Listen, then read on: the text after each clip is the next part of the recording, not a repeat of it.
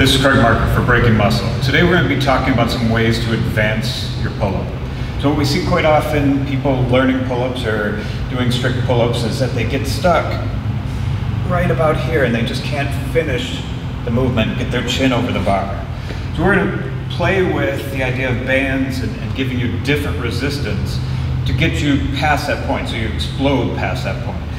So one way we can do this is use the bands as resistance. Often we're thinking about assistance, putting the bands up on the bar and giving us a little help. We actually want to make it a little bit more difficult. So we've got two bands placed down here in the bottom. We can also wrap them around a kettlebell or do some other things with it.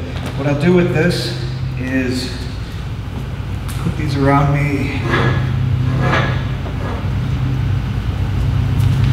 A little backpack. With the pins, it's nice because I can move the pins up, give myself a little less resistance.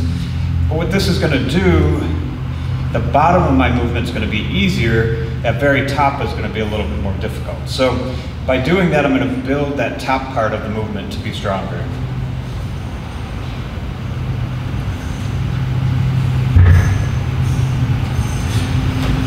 If that's too easy for you, you can get heavier bands, or you can add a little bit of weight to the movement. So a lot of people are training for the Beast Tamer or the Iron Maiden, where you have to do a pull-up with a 48 kilogram or 24 kilogram kettlebell.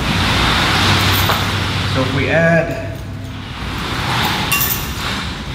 a little weight to this movement,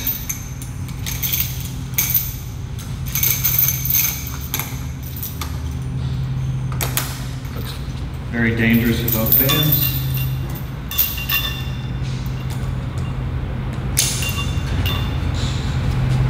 What we're going to do is challenge that top part of the movement.